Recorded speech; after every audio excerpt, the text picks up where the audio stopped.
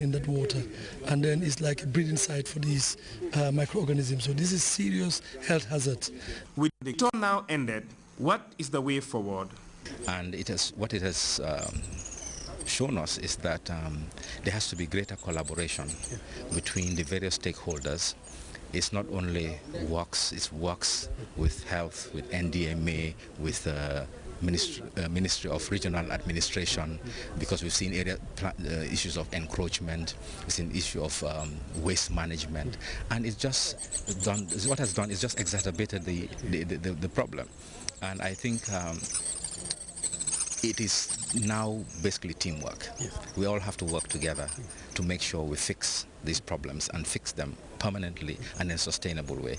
What we are saying now, we see with government and partners, how do we raise funds to address these immediate needs and the medium and long term? Because the recommendations are divided into three. We have the short term, the medium and the long term. So we are now presently addressing the immediate need, that is the short term, and now from there we get to the medium and then to the long term.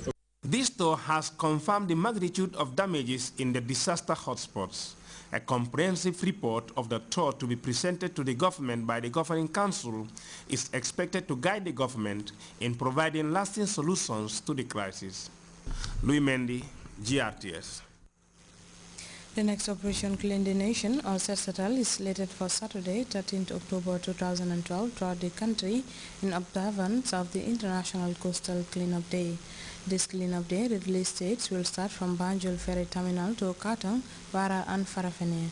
A news release from the National Environment Agency reminds governors, Sefolu, Alkalulu and councillors of the presidential directive, urging them to organize and coordinate the national cleanup exercise in their localities.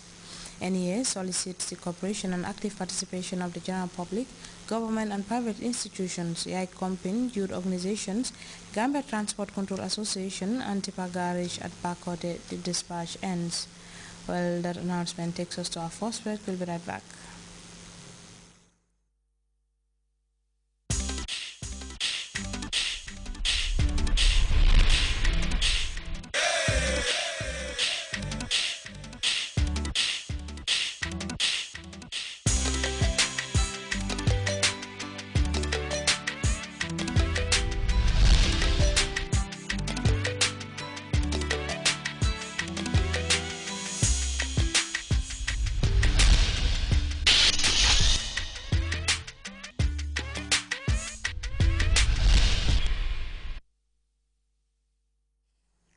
Welcome back. Thousands of people in Mali have taken to the streets of the capital Bamako, calling for military intervention by ECOWAS against Islamist occupiers in the north. Demonstrators, most of them women, are angered by the stringent restrictions being imposed on such a secular state. The international community, as we hear in the CFI report, is yet to make any decision. It was without a doubt the largest demonstration held in Bamako since northern Mali fell to the Islamist insurgency. Thousands of people marched through the capital to demand military intervention in the north.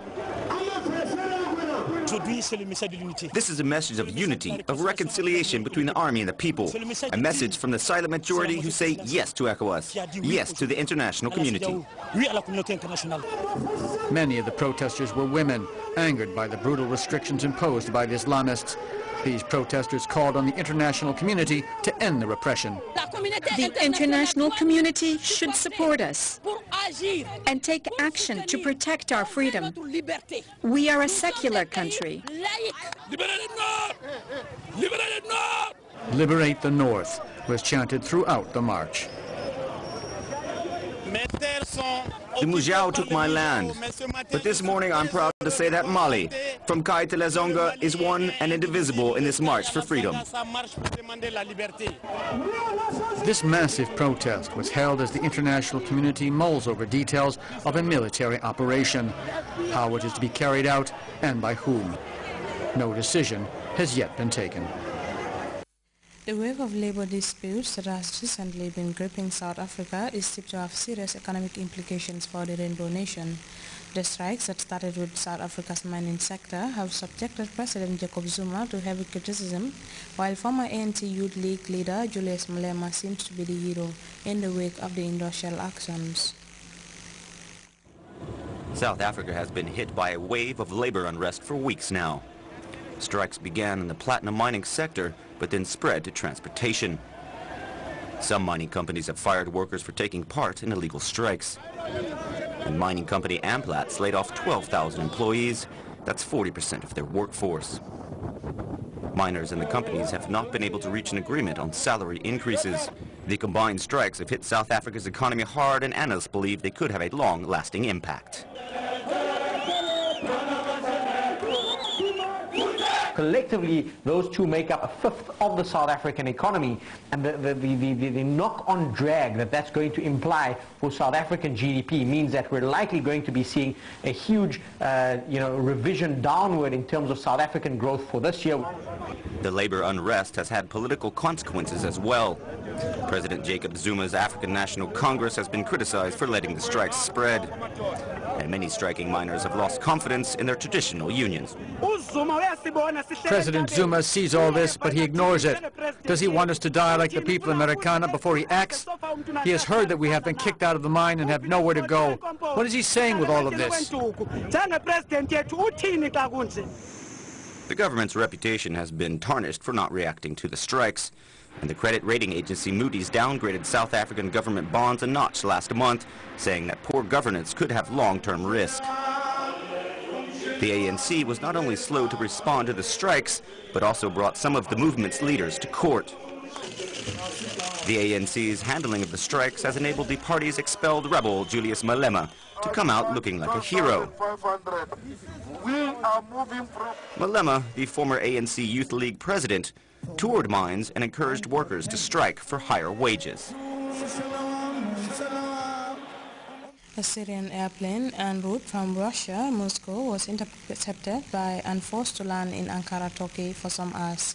While the aircraft was later released, the cargo it was carrying was seized.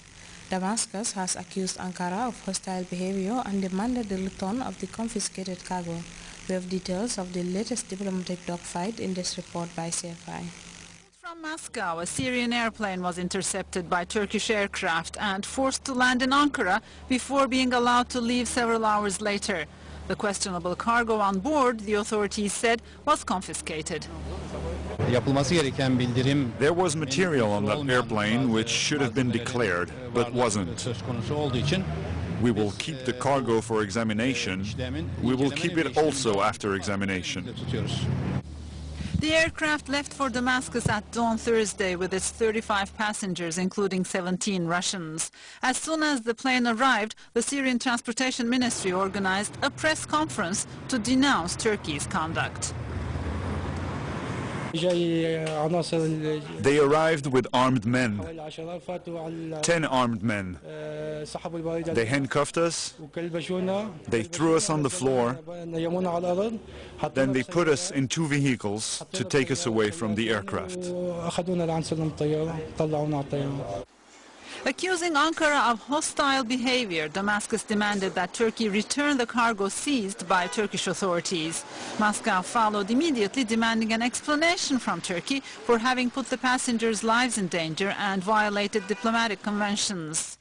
This is a new turn in the relations of tension that's escalating between the two countries as Bashar al-Assad's regime continues with its provocations and the Turkish army steps up its threats. So far, we have retaliated for each shelling incident, and if it continues, we will respond more strongly, warned Necdet Özel, Turkey's top military commander. While Ankara and Damascus engage in a game of attack me if you dare, the Syrian population continues to pay for it. Those who are lucky enough to be only wounded are evacuated to Turkey through ways which could very well kill them. And before we end this edition of news, a reminder of our headlines. President Jammeh and the Australian High Commissioner to the Gambia have been discussing means of bolstering relations between Banjul and Canberra. The Supreme Court of the Gambia has rescheduled the appeal filed by Langtomong Tamba and 6 others convicted for treason. Thousands of protesters in Bamako are demanding military intervention by ECOWAS to flush out Islamic militias in northern Mali, and hostilities intensified between Damascus and Ankara as Turkey intercepted a Syrian airplane en route from Russia.